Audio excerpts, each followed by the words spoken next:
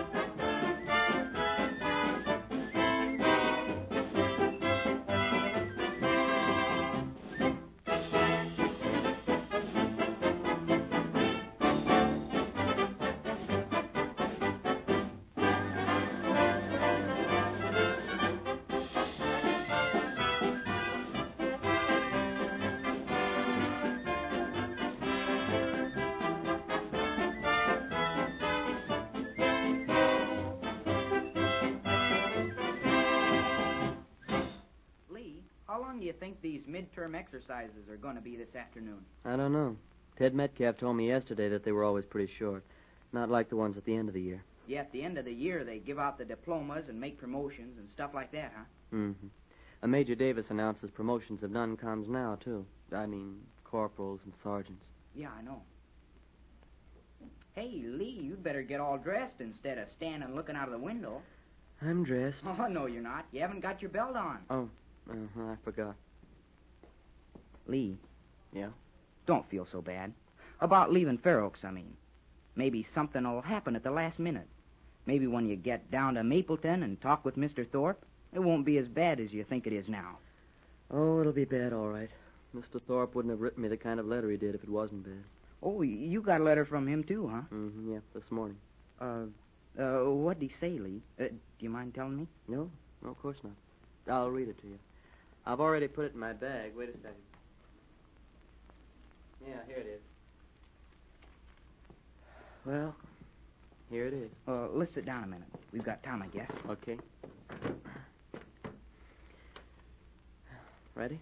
Yeah, go ahead. My dear Lee, you have by this time, of course, been informed by Major Davis of the unfortunate circumstances surrounding the present financial status of Waterman and Phillips. I'm aware that you will be, very naturally, extremely disappointed at learning of the necessity of your leaving Fair Oaks Military Academy. There's very little more that I can say to you by the written word, but I shall explain everything to you when you arrive home. With most sincere regrets, R.A. Thorpe. What's the matter, Jerry? Huh? Oh, well, I don't know, Lee. That just didn't sound very much like a letter from an uncle, I guess. No. No, you're right, it didn't. And Uncle Ross has never written that kind of a letter to me before. He's never even signed his name, R.A. Thorpe. He's always signed all his letters love from Uncle Ross and Aunt Lou. Oh, well, maybe he's so worried about the business and about your having to leave Fair Oaks that he didn't know what to write to you. That's probably the reason he wrote to Major Davis first, too. Yeah.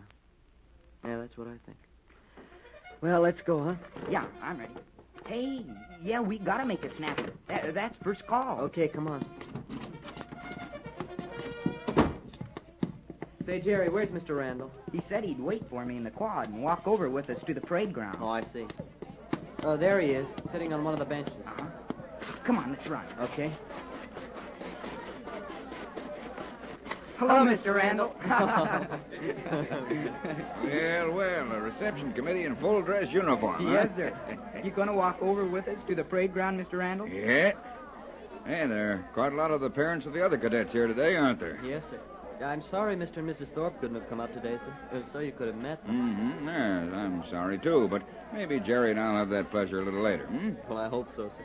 Say, Lee. Yes, Jerry? Do you mind running on ahead? I'd like to talk to Mr. Randall on the way over. Oh, of course not. Thanks. Excuse me, sir? Yeah.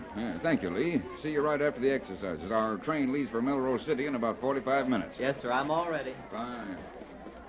Yeah, he's a great lad, that roommate of yours, son. Gee, I know it, Mr. Randall. Well, what did you want to see me about, Jerry? Something about Lee? Well, I don't know. You don't know? Say, what is this about? Well, I hope you won't mind my asking you this, Mr. Randall. Well, I don't know whether I'll mind or not until you ask me, but you go right ahead and I'll tell you. Yes, sir. Well, I was wondering if that telegram you got at the hotel last night, the second one, from Jim Bennett. Yes? Well, I was wondering if that was about Lee, too. Well, what in the world made you think a telegram from Jim Bennett to me would concern Lee Phillips? I don't know, sir. Guess it was just because we were all thinking about the one you were sending to Mr. Thorpe, to ask him if Lee could come with us to winter quarters. Mm-hmm. And then, well, right after you got the one from Mr. Thorpe, that other one came from Jim Bennett. Well, don't you think it might have been concerning some business of my own, Jerry, in connection with the circus? Yes, sir, it could have been. But, well, you remember you said that second telegram was one you couldn't tell us about. That's right. Well, gee, I don't know, Mr. Randall. I guess I just had a hunch. I guess it was a bad hunch, though. No, Jerry, it wasn't a bad hunch. Your guess was a good one. Golly, was it? Yeah. That wire from Jim did concern Lee. Gee, this is certainly getting you mixed up in Lee's business. No, don't you worry about that part of it, son. I'm tickled to death to be able to do anything I can to help Lee out of this dilemma. Now, I'm going to tell you just a little of what I found out, but I'm also going to pledge you to absolute secrecy before I tell you. Yes, sir. I won't tell a soul. And you mustn't even let on to Lee that I've told you anything at all. No, sir, I won't. I'm going to tell you this for two reasons. First, because during all the months you were with me in the circus, you proved that you could hold a trust. And second, because I want you to know about it, so you can help me solve a rather tough situation later on. Yes, sir. Jerry, Major Davis and I had a talk yesterday afternoon. Yes, sir, I know. It was he who told me that Lee's father was Carter Phillips of Waterman and Phillips. As I told you boys at dinner last night, I've done business with that firm for more than 15 years. Yes, sir. Jerry, when a circus like Randall Brothers buys a big printing order from a firm like Waterman and Phillips, we have to be sure that that printing firm is in good enough condition to fill that order, that the printers are sound enough financially to be able to buy all the paper and ink and other material to go ahead with the order. You understand that? Yes, sir.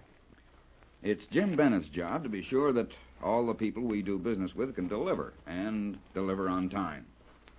Now, son, at the same time I wired Mr. Thorpe for his permission for Lee to visit you, I also wired to Jim and asked him for a report on the financial condition of Waterman and Phillips as of yesterday. Oh, gee, I think I You think you know what I'm going to say, hmm? Are you... you found out from Jim Bennett that there's nothing wrong with Lee's dad's printing business. That's exactly what I mean. Gee. Waterman and Phillips are in as good a financial condition as they ever were, and as far as I can tell right now, there should be no reason for Lee having to leave Fair Oaks. Oh, golly, that's swell. That's wonderful, Mr. Randall. Yes, it is, so far, son, but we're going to have to be very, very careful in the way we handle this. Oh, yes, sir, I can see that. It's a dangerous situation, meddling into the business affairs of someone else, but it just seems to me that there is a possibility that this Mr. Thorpe isn't... Well, that he isn't quite square with Lee. And Major Davis and I are going to find out all about it. Gee, I sure hope you do. In the meantime, Jerry, don't you worry. I'm absolutely certain that Jerry Dougan and Lee Phillips are still going to be roommates at Fair Oaks Military Academy. Oh, Mr. Randall, it's sure swell of you to do all this for Lee, and I... Oh, golly, that's assembly call. I've got to run, Mr. Randall.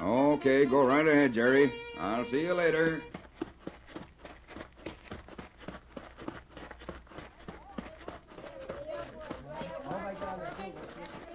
Jerry, where the heck have you been? Never mind, I'm here now. Regiment, attention. Regiment, defend. Pass and review. Pass and review. Pass and review. What's right? What's right? What's right? What's right? Hey! Hey! Hey!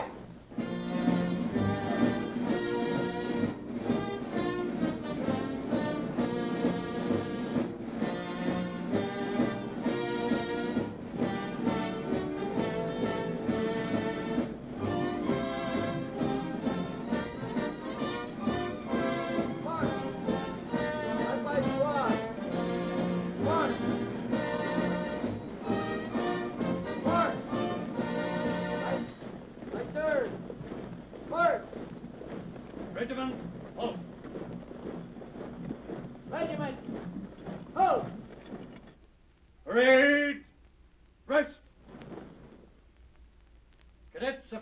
Military Academy.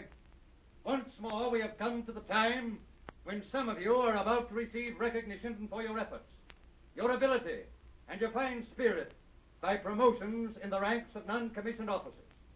Your faculty and your cadet officers have made the following appointments. To the rank of sergeant, Cadets Milford, Sparkman, and Wright. To the rank of corporal, Cadets Jackson, Harling, Nichols, Phillips, and Dougan. Whoopee. Jerry, pipe down.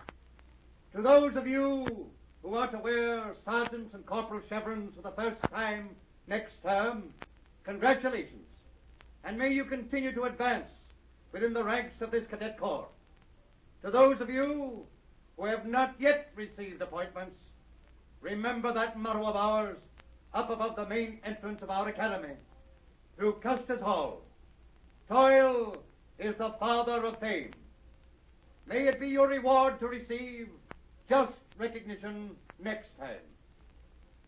Most of you will be returning here next term. Of course, as always, we shall welcome you. Some of you will not return. To you, our sincerest wishes for success on life's journey, and God bless you. Let us now sing our alma mater hymn as we part for a short time. Regiment, attention! All right, Cadet Captain Raymond.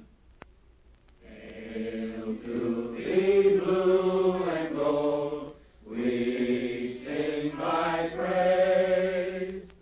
Proudly thy banner floats above as we proclaim our loyalty and loyal to thee. We our voices raise, our colors bold.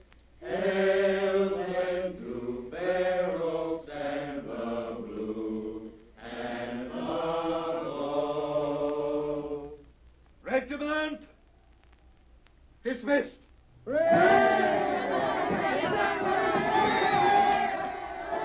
Come on, Corporal Dougan. We've got to catch a train. Right with you, Corporal Phillips. Whoopee.